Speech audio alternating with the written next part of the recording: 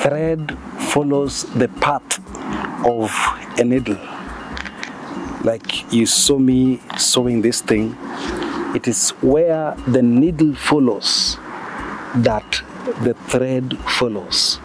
So it is the needle that opens the way for the thread.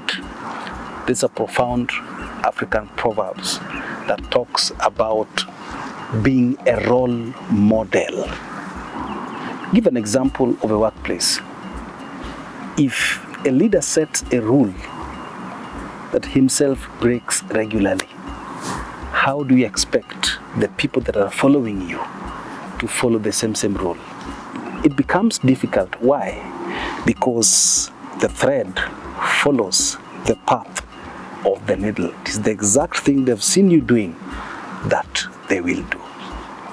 In a family, the first person that children learn from are the parents.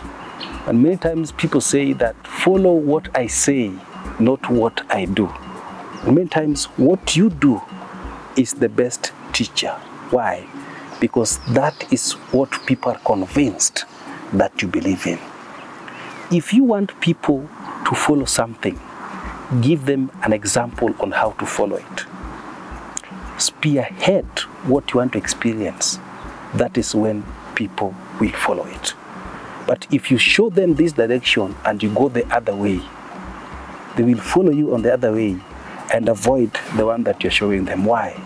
Because the thread follows the needle.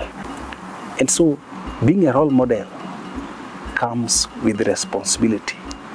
It comes with showing your action rather than your words only. The thread follows the path of the needle. Thank you.